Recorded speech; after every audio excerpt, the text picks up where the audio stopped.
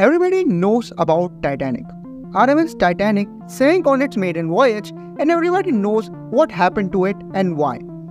But rarely does anyone know about its sister ships. A sister ship is a ship that is of the same class or nearly identical in design. The Titanic had two sister ships, RMS Olympic and HMS Britannic. Let's talk about these two ships. RMS Olympic was built side by side with the Titanic but had a smaller tonnage, which refers to the total carrying capacity. Before the Titanic was finished, Olympic was the largest ocean liner in the world. It regained the title of the largest when the Titanic sank. Olympic was returning from Newfoundland when the Titanic was sinking, but was unable to help due to its great distance. Olympic did not sink and remained in use from 1911 to 1935. However, its lifetime was not accident-free.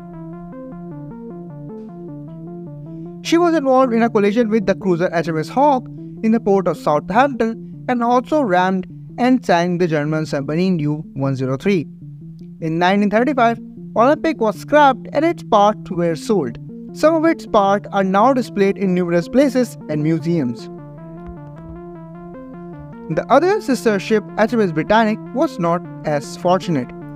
Due to World War I, it did not enter civilian use and was used as a hospital ship in 1915. Repainted white and large red crosses and a horizontal green stripe from bow to stern. It was renamed His Majesty's Hospital Ship Britannic. In 1916, it hit a mine and sank. However, because it was in shallow water and help was nearby, most people survived. One notable survivor was Violet Jessup, who also survived the sinking of the Titanic.